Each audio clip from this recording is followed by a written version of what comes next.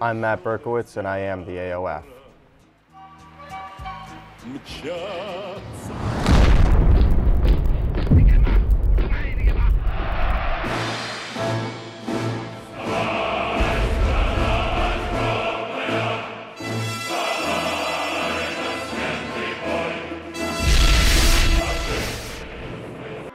I'm Matt Berkowitz. I was the post-production supervisor on The Will of Victory, a doc opera.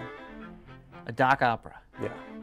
Explain this to me. What is this film? We wanted to deconstruct the idea of a documentary and use the structure of an opera to tell the story. And what's the story about? It's about World War II, about how the Russians joined together to defeat the common threat, the Nazis. Somebody mentioned this film, that it was all found footage. Yeah. Explain that to me.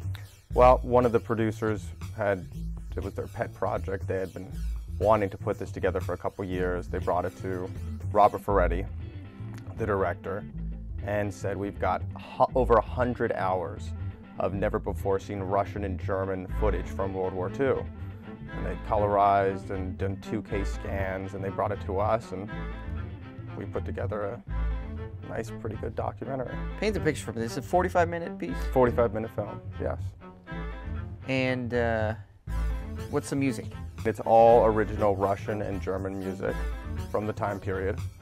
And when we put it together, we slated all the music across the film, and then we brought in a composer to fill in the rest. And as the director, Robert Ferretti, says, that the music is supposed to be the dialogue of the film.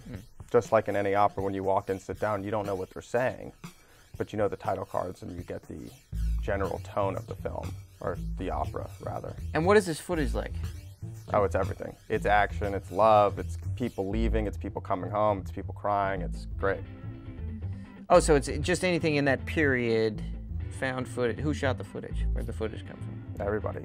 Well, actually, during that time, the Russian and German military were documenting their war for their own propaganda purposes. So a lot of film from that time period had been lost, put in museums, put in different different places, and never before put into a real documentary. Why should people come to see your film? Well, it's a contemporary documentary. We wanted to make it for today's youth. That's part of the reason why it's colorized and so stylized, is we thought that it was something that should, especially the general tone of the film of the country uniting to defeat something, was something that still applied today. So we thought it was still significant to what is going on currently in the world.